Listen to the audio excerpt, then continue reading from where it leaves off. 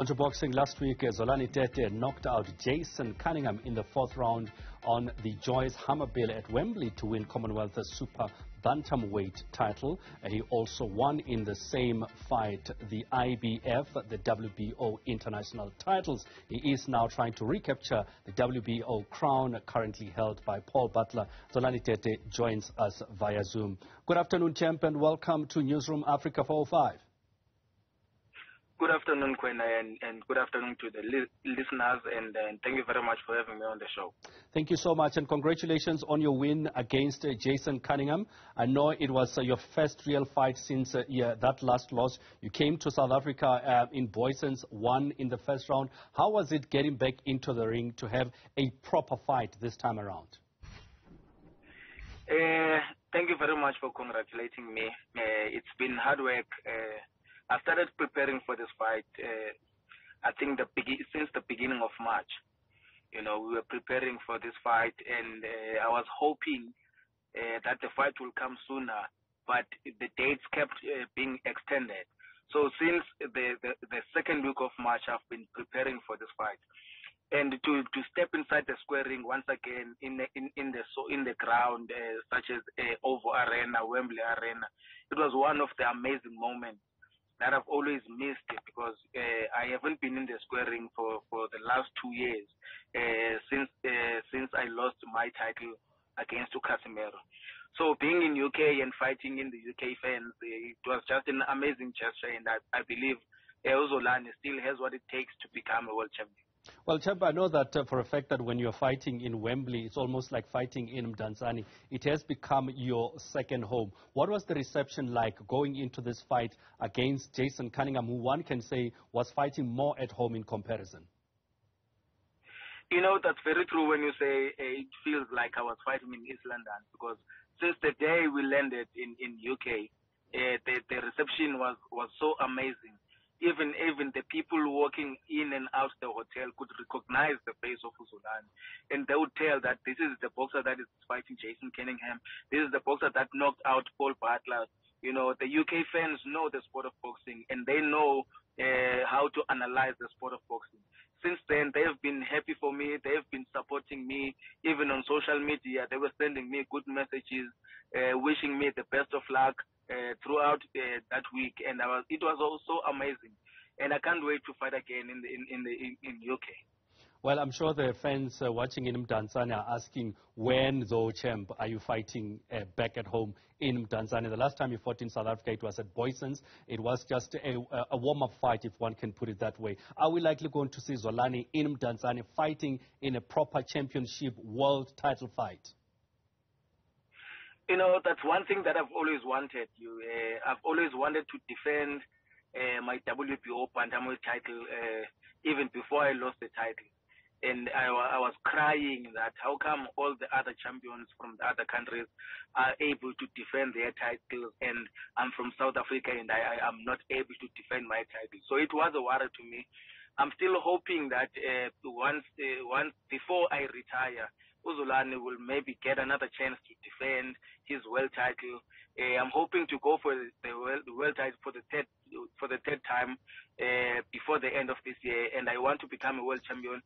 So I believe if that happens, that Zolani fights for the world title before the end of this year and becomes the world champion, then definitely early next year Zolani can make a defense back at home, and that's my wish and that's my hope that if we do have talks with Mr. Frank Warren, he can give us that opportunity to let me defend the title here at home.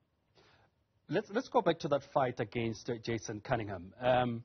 It ended in the fourth round. Were you surprised by how much he gave into the fight? Because it was expected that Jason Cunningham would give you a tough fight, but you managed to put him down only in the fourth round. According to the way we were preparing for that fight, I knew that somehow we're going to knock out Jason Cunningham. The strategy of the fight was so solid, and I could feel it in my blood that I'm going to knock Jason out, because the strategy on its own was just playing in my mind, and my body was just doing what it's supposed to do. I was not surprised when I caught Jason on the fourth round. I was expecting that, but it came, I was expecting that to happen maybe around the 6th or the 7th round, because our plan was to keep him behind the jab, make him focus on the jab, and that's exactly what he did. He was more focused on the jab. And I knew once I landed my left cross, Jason wouldn't be able to take it. That is why before I threw that left hand, I had to give him an awkward angle where he won't be able to land his straight left, but mine could be able to land. And that's exactly how I nailed Jason Cunningham. And then after that, I rocked him out the ring. You spoke earlier on that before you retire, you want to recapture the title. At 34 years old, are you already thinking ahead to retirement, or is there still a lot that we can get from Last Born? There's still a lot that is going to come out from Last Born, but there's one thing that I don't want to see is to see the sport of boxing retiring me. What I want to do is retire from the sport of boxing. But of course, I need to achieve my goal. My goal is to become a 3- or 4-time world champion. So if the opportunities are there for myself, I'll grab the opportunities. It doesn't matter if Zolani becomes 35, 36, but if the opportunities are there for myself, I'll always go for the opportunities up until I feel that, no, my body can't take it no more. But I still believe Zolani still has another plus minus 3-4 years in him. What's next then? You've just captured the Commonwealth title, the IBF and the WBO international titles. What's next for Zolani? What are you aiming? Are you looking at Paul Butler, who you beat before? He's currently holding that WBO Bantamweight title. Or are you looking further to the IBF too? Mr. Frank Warren said after this fight, before the fight actually against Jason Cunningham, that whoever wins will get an opportunity to challenge for a world title. He was not specific whether it's the WBO, IBF, WBA, or WBC. What we are hoping for is that we do fight for a world title, BO or any other world body. But what we want is to see ourselves once again contesting for the world title. And I believe that may happen before the end of this year. And that is my wish, because I want to close this year with a bang, bringing back the world title once again. And just finally then, I mean, you speak about bringing back the world title. Looking at your career so far, at 34, as you say, 3, maybe 4 more years to go from Zolani Tete, which one of the fights that you'd say still stands out for you? I know you've had quite a lot, only 4 losses. I mean, you've made history in that short stoppage of Gonya in the UK. For you, which title, which fight still stands out for you as one of those big, most challenging fights that you fought? The amazing thing is that after the fight, when we went to the hotel, we met up with one of the WBC committee guys. And he said, I'm definitely taking you to the top 5 of the WBC ranking. And I was so excited.